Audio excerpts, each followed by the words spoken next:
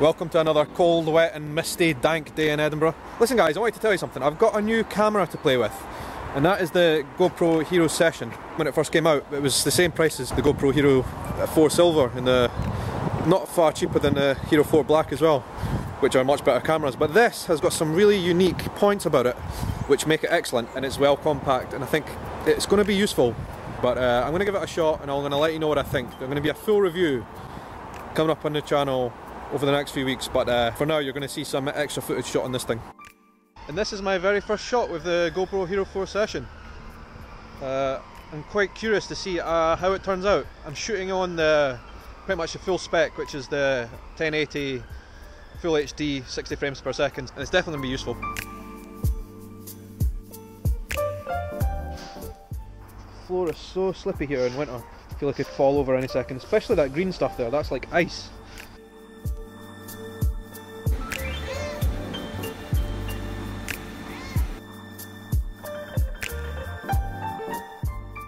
This weather is absolutely grim. It's supposed to be a good day today because it's my dad's 50th birthday party, and we're all going out for dinner with the family that I've not seen for a long time, family that I don't usually see, so should be good fun.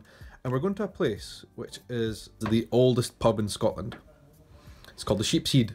If you don't know Scottish slang, that's the sheep's head, the Sheep's Head. So yeah, we're going there for dinner, and I want to show you some things there because it's quite an incredible place. Look at that. It's going on 4 o'clock and it's pitch dark. It's raining and it's cold and it's just grim. Right, we are going to Edinburgh Hogmanay Street Party this year. We need to get our tickets.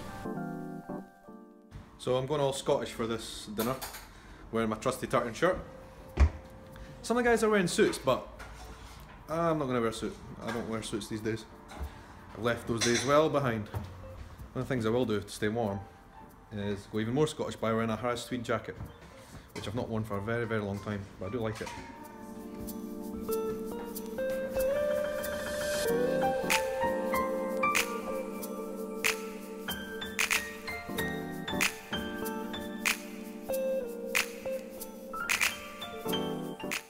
So I knew it was it, Scotland's oldest pub.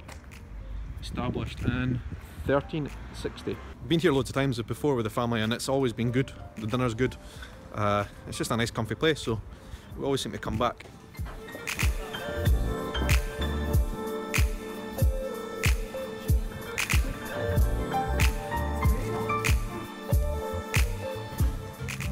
Apparently this was one of the first skittle alleys in the world.